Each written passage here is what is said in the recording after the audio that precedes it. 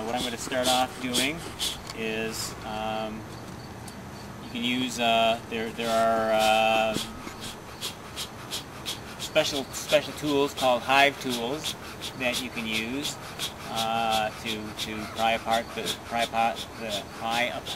top bars, or you can use an old cut down machete, worn down machete blade, or a spatula. I think my brother Hubert has a spatula that he typically uses. Something like that is often very handy. And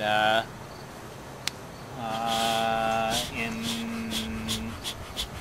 failing all else, a knife blade is also a practical alternative.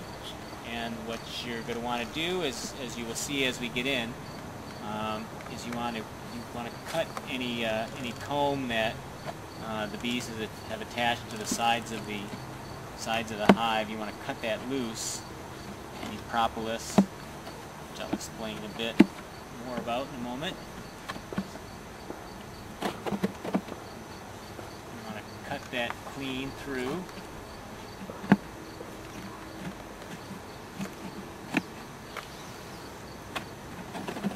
Great. I had a little bit of resistance there because I was cutting through propolis, and you can see the propolis there, that kind of gooey brown stuff there is propolis, and you can see the propolis here as well. You can see that's quite gooey stuff. Right. What that is plant resins that the bees collect. They collect it by chewing it loose from the trees, and bring it back to the colony in pellets, much as they would do for pollen, and they use it to close up holes around their nest. If it was a natural nest in a tree, they would actually varnish the branch that the combs are depending from on either side, and that acts as a defensive mechanism against ants and other insect pests, as well as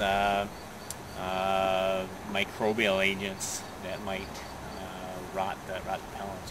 So it acts as a fungicide, and it can actually also be put to use as a medicine for wounds on animals. For instance, you can make a poultice. If a horse or a cow has a cracked hoof, you can make a poultice out of the propolis, and that'll keep it from getting infected. So that would be a propolis propolis. Propolis poultice. An appropriate propolis poultice. And the honey, as I may decide to talk about later on, can also be used for similar purposes. Normally it's more precious, so you would want to restrict its use to wounds on humans, but it has bacteriostatic antibiotic properties, which will, you get a cut, you wash the cut well with good clean water, and then you can put honey on it as a wound dressing, and that'll prevent the wound from becoming infected. And in those areas, such as in Africa, where you wouldn't have ready access to a pharmacy, it's a good substitute. Right, it's a very handy substitute for antibacterial. Antibacterial ointments, yeah.